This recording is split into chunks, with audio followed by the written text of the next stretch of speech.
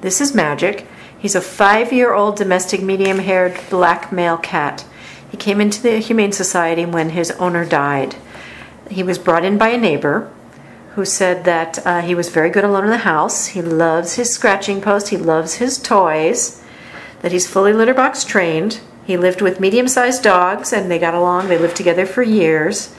He loves to snuggle. He loves to be close. He loves to be petted. He loves attention. He's a very, very sweet boy. If you want to come meet Magic, please come to the Humane Society of Southern Arizona.